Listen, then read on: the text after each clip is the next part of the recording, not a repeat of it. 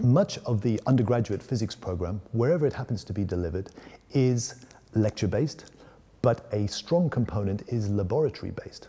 And generally, those undergraduate laboratory-based programs occur in small segments in large labs that are not affiliated, unfortunately, to research groups.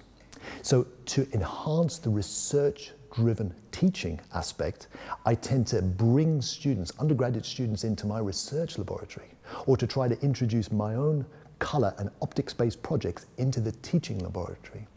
So to get them involved, other than just saying, here's a butterfly, here's a wonderful butterfly, look how amazing it is, and this is what we've learned about it, I would get them, and I do get them, to come into my lab and make their own physical measurements on the system. And that way, they're actually in touch with this physics that's going on, with this physics that's being delivered and that is dynamic and that's alive. And not only do they enjoy it much more, and do I benefit from it myself from a supervisor's perspective, but it's much more relevant to them because they can see the measurements themselves rather than read about someone else having done the measurements. So it's all about hands-on, really. And if they get their hands-on an experiment, their hands-on active research, then that is a way in, that's a connection, which the importance of which cannot be understated.